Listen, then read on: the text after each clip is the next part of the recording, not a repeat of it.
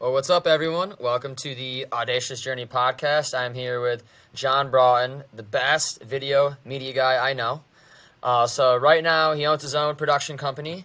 He works with USA Wrestling, Nittany Lion Wrestling Club, and he does a ton of cool things. So I'm going to let him introduce myself, and I'm super happy he's coming on today. Hey, dude, thanks for having me on. And thanks for calling me the best media guy you know. That's a good compliment. Yeah, Sure. so like you said, I mean, I work with a couple different clients, kind of done a whole bunch of different things. Followed Ben Askren for his UFC career. So sick. That was fun. That was wild. All the way through the Jake Paul fight. And then I do stuff for Nittany Lion Wrestling Club right now. Done stuff for USA Wrestling in the past.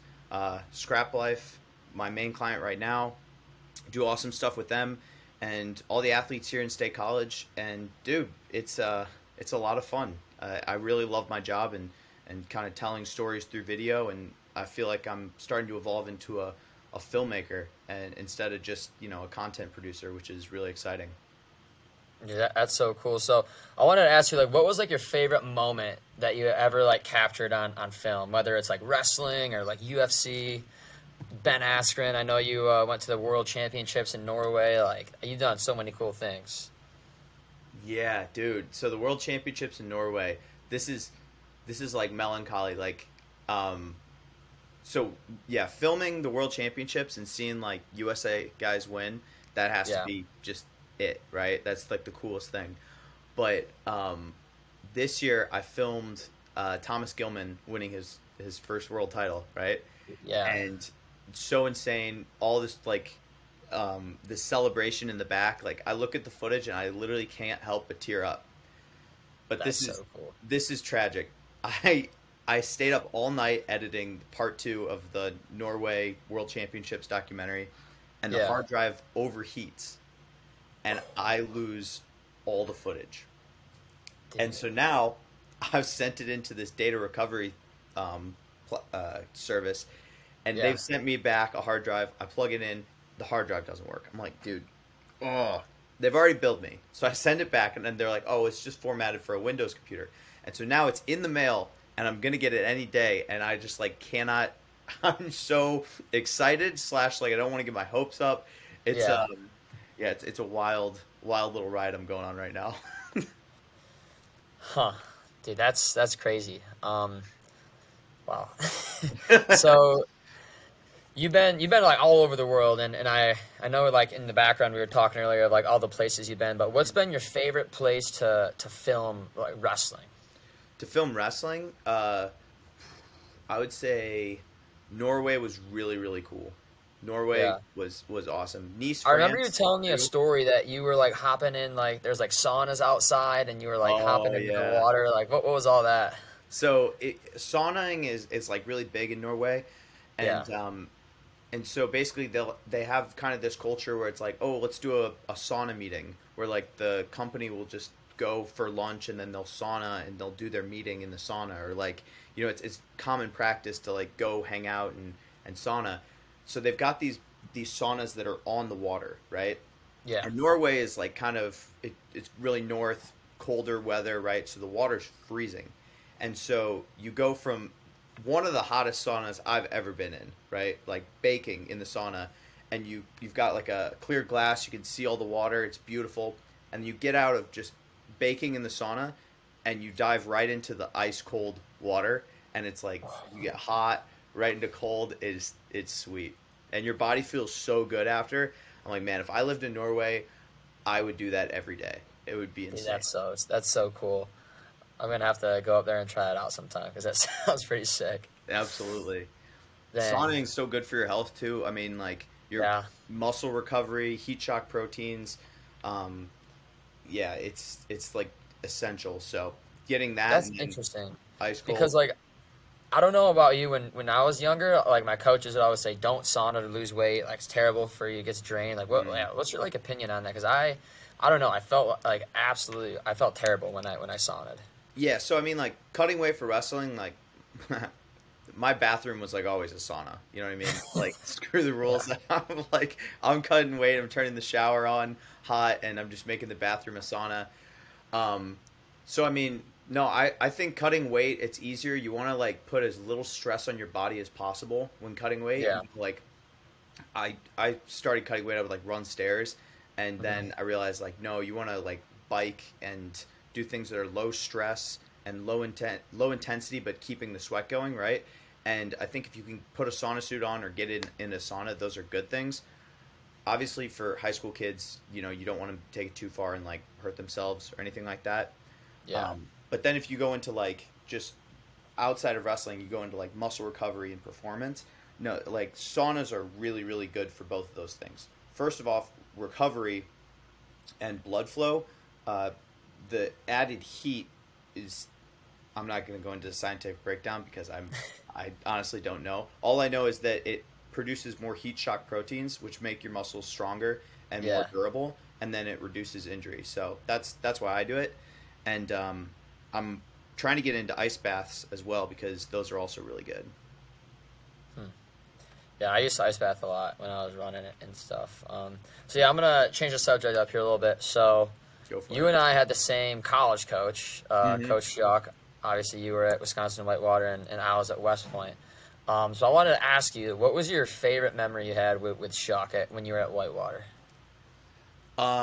Okay, I'll throw two out there. I've got a funny one, and then I've got one that is a little more serious, but just like I don't know, speaks to his character. So the funny one is that don't drive home with Shuck from a wrestling tournament when it's snowing because he thinks it's hilarious to drift all the way to one side in the bus and then drift all the way to the other side of the He did bus. the same thing to us, and we were in Wyoming, bro, and it was so like icy out, it was cold, and he would do it, and our whole team would be like, "I'm not driving the Shuck, man. He's gonna."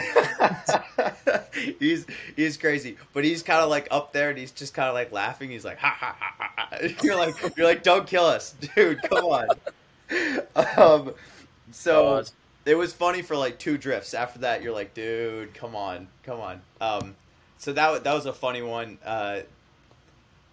As a coach, we kind of butted heads, like coach athlete. I thought it was really at first, I would say, and it was just me being kind of an immature freshman and not really being grateful for all the effort that he was putting into me. yeah, And later on in my career, I had some family issues that kind of surfaced, and I was going through a really tough time. And then with my injuries, I was going through a really tough time. And he was he was more than just there for me. He was like, you know, basically just continue to remind me that hey, we all care about you, and you're gonna get through this. This is just a tough time in your life. So, yeah, I always really appreciate that that kindness that he showed me in those moments. So, yeah, really grateful for him as a coach and as a person. yeah. I mean, he's an awesome guy, awesome coach, and now he's on at Bellarmine, I think. Hmm. And hopefully he does good things down there. The roads aren't as icy there, so maybe. So the wrestlers will never know. The Yeah, wrestlers no, down there won't understand. they won't, man. So yeah, dude, I think so. I think your like media production company is super sick, and we talked about a little bit how you're at where you're at today after Whitewater. But where do you see your company, in like 5 years down the road? Like, what type of things would you like to be doing? Um, so I think I mentioned it a little bit before. I'm starting to transition into like bigger projects and the more long form Yeah, things. That's like I'd say that's like one of the main transitions I'm trying to make is becoming more of a filmmaker. But the other thing is I just brought on my first like full time employee. So I hired an assistant, and he actually sits right over there in the office, and he's killing it. His name is Ronan Bell.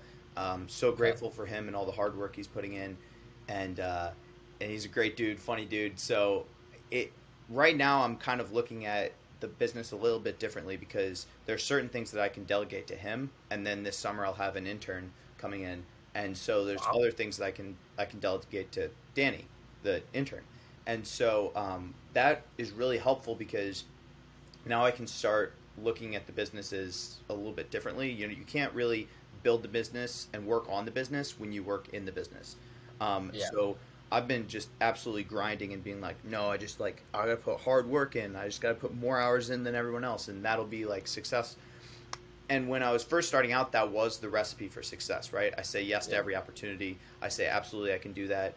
Doesn't matter if you pay me. I know this is a good opportunity. I'm going to get to the next level by taking this opportunity.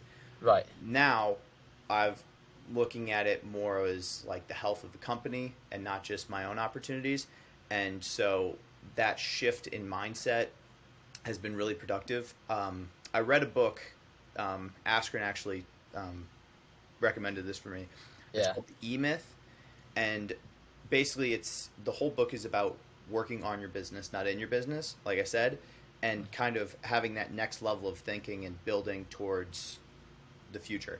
So 5 years from now, I definitely want to be working with a lot of the clients I work with now, actually, but doing a little bit bigger projects and then having more people on staff so that we can tackle more work. Yeah. Dude, that's so sick. And you brought up something that's pretty cool that I think about a lot. Like, sometimes when I think of success, I think, like, all right, I got to just do more than everyone. Like, if I do more hours and I do more and I don't go out on the weekends and I just, like, grind it out and I'm the hardest working guy out there, I'll be the most successful guy. And that, isn't really true sometimes. I've, like, come to know. Yeah. It's strategy. It's like, it's a balance. Like, some people call it, like, finesse or, like, fluidity.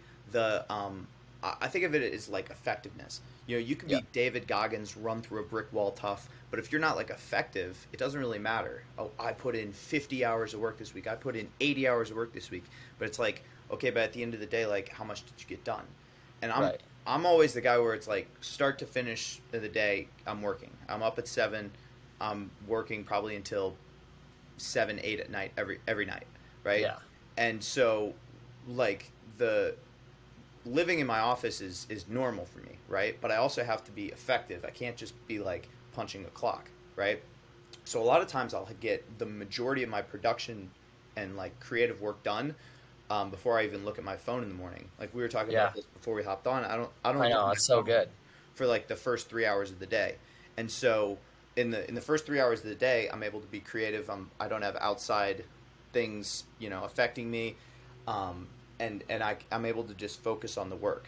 And then in the afternoon, I can do more things like meetings, podcasts, and then interesting things like that, and like planning, shoots, stuff that is, I'd say it requires just kind of a different level of thinking where connection and your phone is needed. I think those are super important things to understand and know about. Yeah, for sure. So, like, the last question I want to ask you is, so far in your life, like, what has been audacious about your journey? When I mean by, like, audacity, the definition of that is, like, the bold willingness to, take a risk. So, like, what's been, like, the biggest risk that you've taken that has, like, kind of helped propel you to where you are today in your career? Biggest risk? Well, I think that, one, I don't think that we should ever stop taking risks. I think that our ability to take on risk is what propels us forward in life. It's kind of that risk-reward balance. The more you can take on one, the more you get of the other. So I'd say taking a lot. The biggest risk I've taken is, and now it seems like, of course, I would do this, was just starting this company and going really, really hard on video production. Like a lot of times now I've got kind of cool camera gear, so I don't think I look like as big of an idiot, but at the beginning like I looked like an idiot with the camera, right? I was like pointing it in weird ways and I was like doing weird things with it, and like somebody sends me a video of like, what the heck is John doing? It's like the dumber I look, the better the shot looks, right? Yeah. So I'd say that risk of just kind of like going like, no, I might look stupid doing this. I might take a huge risk and bet on myself. Yeah. And not get like a job, but just focus on developing myself, my skills, my career, looking stupid, but then getting the rewards from that. So that's so powerful. Like sometimes you look stupid while you're doing things. People like question like, why are you doing all these things? But like the reward from it, is pretty rewarding. And then like what comes out on the other side is pretty cool. Absolutely. And obviously, like, I remember when I was at West Point, man, it was so cool to see the film that you put together. Everyone's like, oh, dude, John's coming, we're going to get some sick footage. And and people love it. People look forward to it. So you bring a lot of, like, you know, value and joy into people's lives. And we liked it, and I'm sure, like, all your wrestlers, you know, down at State College and USA Wrestlers love it as well. Dude, I absolutely love working with West Point. You guys are killers. I mean, you guys are badass. It's awesome. And one of my favorite pictures actually is like you guys were all huddled around the computer, and Chuck sent it to me, and it's like the guys are about to watch the Army Navy video you put together, and everyone's like all excited, and like there's this big smile on Luke's face, and I was just like, man, like that gets me so hyped because I enjoy watching the video so much, you know. Yeah. And so having somebody else enjoy it that much, it means a lot. And I got a cool story about you. I'll tell the listeners. Dude, so practice is over, and you guys are all doing like this conditioning circuit. Everyone's tired, right? Everyone's exhausted. Mm-hmm. It's been a long, hard practice. And then they're like, all right, planks, right? Oh, dude. I remember this. Insane. So first of all, I feel like I can plank for like 3-4 minutes hard, and then I'm like, done. Absolutely just done. And some people went that long, and then some people started to go longer. And I was like, all right, well, aren't you tough, right? And then 10 minutes go by, and it's like, holy crap, this is insane. Then like 15 minutes go by, and it's down to like 2 people, Ryan and one other dude. I was like, oh, dang. And then the other guy pops off, and it was going on like 25 minutes, and you're still planking. And everyone's like, you got to do it. You got to make it to 30. and then, dude, at that point, it's not even like, it's not pain, it's not strength, it's not conditioning, it's just mental toughness. Put yourself in the zone. I'm going to absolutely crush this thing. And so watching you just kind of compete against yourself, that was really cool. That was like insane. And getting footage of it too, there's one clip where you're like bobbing your head, and I'm like, oh man, this is intense. Well, do you remember what Shuck did though? When he put that 25-pound weight on my back with 2 minutes left. I was like, he was like 30 minutes left. So he put the plate on your back. Oh well, I gritted that part out. But yeah, that was rough, and I was hurting for a few days, man. I'm like, I don't know if I should have done that, but it's a good story to tell. Being too tough for your body is a good thing. That's true. Well, thanks, man. I really appreciate you, coming on today, and wish the best of luck to you, and hopefully I can see you soon and get some good footage, with USA Wrestling, with Nittany Lion Wrestling Club, and hopefully you're back up at West Point too, and absolutely help those boys out. Absolutely. All right, well, thanks for having me on, and really appreciate talking to you, bro. Yeah, of course. All right, well, thanks, guys, for tuning in, and next weekend we'll have the Audacious Journey podcast on Friday. Thanks.